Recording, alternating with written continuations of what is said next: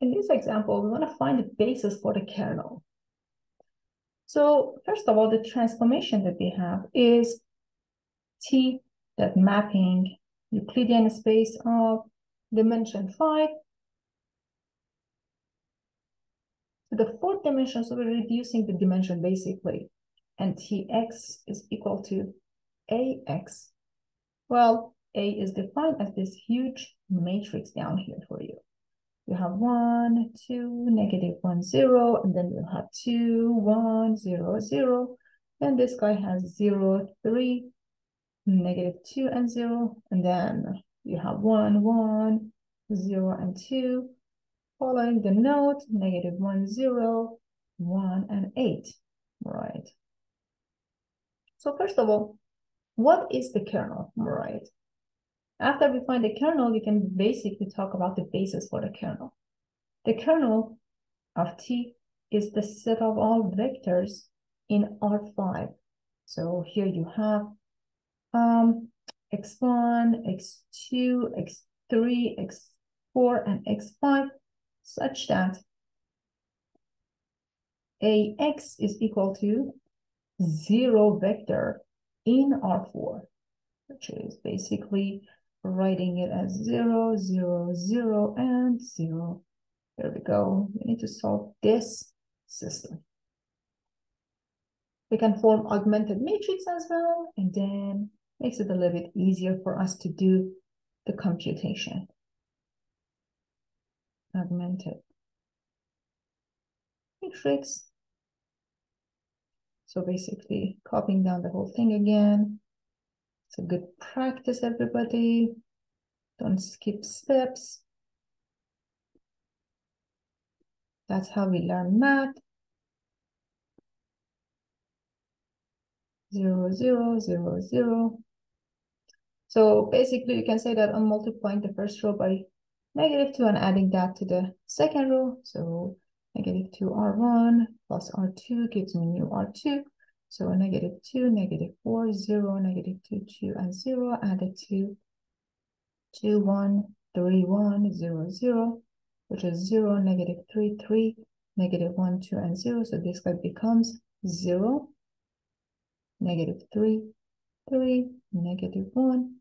And here you have a 2, and here you have a 0. Basically, you're adding these two rows together. So far you get a 0, 2 plus 0 is 2, 0, negative 2, and then here you get a 1, you get a 0, and basically this guy is 0. So we can divide this guy by negative 3, and let's see, do I want to switch these? Nope, that's fine. So here you have 1, negative 1, a third, negative 2/3, and 0. Basically, I'm multiplying this row by negative 1 and add it to the first row. So a negative 2, R2 plus R1. So I have a 0, negative 2, then I have a 2, negative 2/3, and 4/3, and 0 plus R1, which is 1, 2, 0, 1, negative 1, and 0. This is 1, 0, 2, and here you have a third, and here you have a third, and this one is 0. 1, 0, 2. You have a third, another a third, and then 0. Multiplying this guy by negative 2 and adding it to the third row. So here you have 0, 2, negative 2, 1, 0, and 0, 0, 0, 0, a third, 4/3, and 0. A third, 4/3, and 0. So basically what we see here, we have a 0, right? And this guy divided by 2, you get 1, then you get 4, and this guy becomes 0. Perfect. Let's see. Well, we can multiply this by negative a third and add it to the first row and second row. So 0, 0, 0, negative a third, negative 4 thirds, 0, plus the first row, 1, 0, 2, a third, 1 third, and 0. This is basically 1, 0, 2, 0, and here you have negative 1 and 0.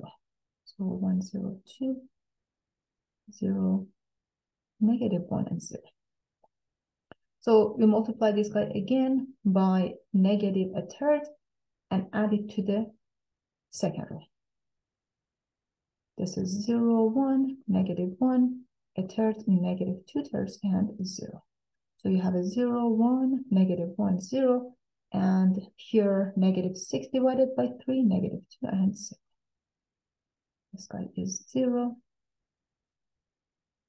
negative 2, and 0. And finally, multiplying this guy by negative a third and adding to the third row. 0, 0, 0, 1 third, 4 thirds, and 0. So basically end up with 0, 0. So luckily for us, we have a 0 row. Now we can solve the system. So this guy says, hey, I have x1 plus 2x2 minus x5 equal to 0. And this guy says, I have x2 minus x3 minus 2x5 is equal to 0. And this guy says x4 plus 4x5 is 0. So we are basically solving this system. So x4 is equal to negative 4x5. This guy says, hey, x2 minus x3 minus 2x5 is 0. So x2 can be written as x3 plus 2x5. And this guy can be written as x1 equals to negative 2x3 plus x5. I can introduce parameters x3 and x5. So suppose x3 is equal to, for example, s, and x5 is equal to t. S and t are both real values, real numbers. So let's see. So x1, let me write it this way so we can just decompose this a little bit easier. It becomes, so my x1 is negative 2s plus t. My x2 is s plus 2t. My x3 is basically s. My x4 is negative 4t.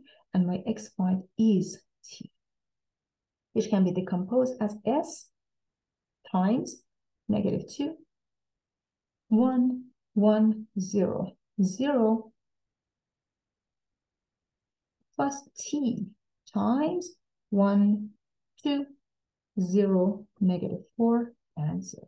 So as you can see, we have two independent vectors. So basically your kernel is spanned by these two vectors. This is equal to the span of negative 2, 1, 1, 0, 0, and 1, 2, 0, negative 4, and 0.